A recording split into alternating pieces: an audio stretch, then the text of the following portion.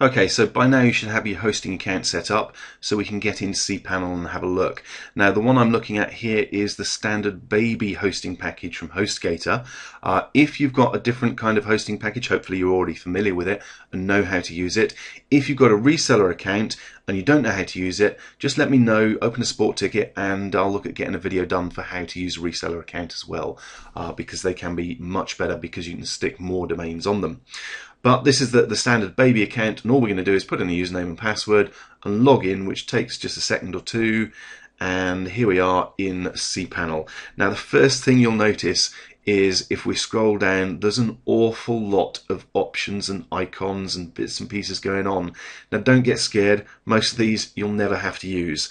There's far more than we actually need. You can do all sorts of things in cPanel. The ones that we are going to have a look at in the next video, we'll probably have a quick look at Fantastico, which is for setting up WordPress blogs, but we'll probably use Quick Install just because it's a different way of doing it. It's very quick. But the one that you will want to have a look at occasionally is this one down here, AW Stats. This allows us to look at who's been visiting our website.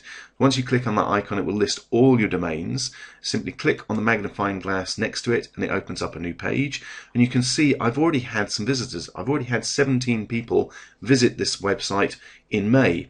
Now I suspect that's actually people who've been watching the earlier training videos and have just come to have a look and see what I've got on the site so far. Well, there's nothing there yet because we haven't got to that stage in the training videos. This can be very useful later on because it will also give you an idea of what keywords people are searching on to come to your site. So that can be very, very useful information. Okay, so that's the traffic page, and the best one, there are a couple of different options there. If we go back to the home page here, you'll notice as well as AW Stats, there's Webalizer. I prefer AW Stats. The statistics seem to be more accurate than Webalizer. Okay, the one thing that we do need to do, or two things in fact, is set up a new email account and set up a forwarder.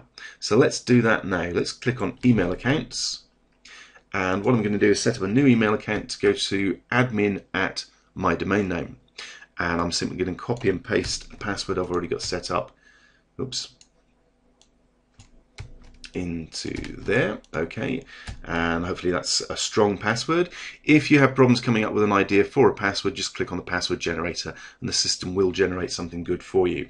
I'm also going to untick the 250 and change it to unlimited, and then I'm going to click on create account, and that's it done. Okay, so we now have a new email account, admin at homealarmsystemsdoityourself.com, so I can use that as my email address.